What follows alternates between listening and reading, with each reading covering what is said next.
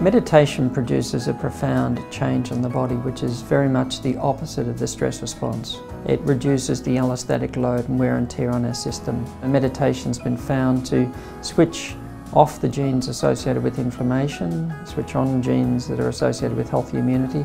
It's even been shown to switch on the genes associated with genetic repair. So it seems to slow down the aging process down to the DNA of the cells, which is quite interesting, because if there was a drug that did all of that, you would say that is one blockbuster drug. The most compelling bit of research I've seen on mindfulness, that's hard because there's so much that's compelling. I find the epigenetic research to show that mindfulness meditation changes your genes that regulate immunity and regulate telomeres and help to slow down the rate of aging. That's just extraordinary.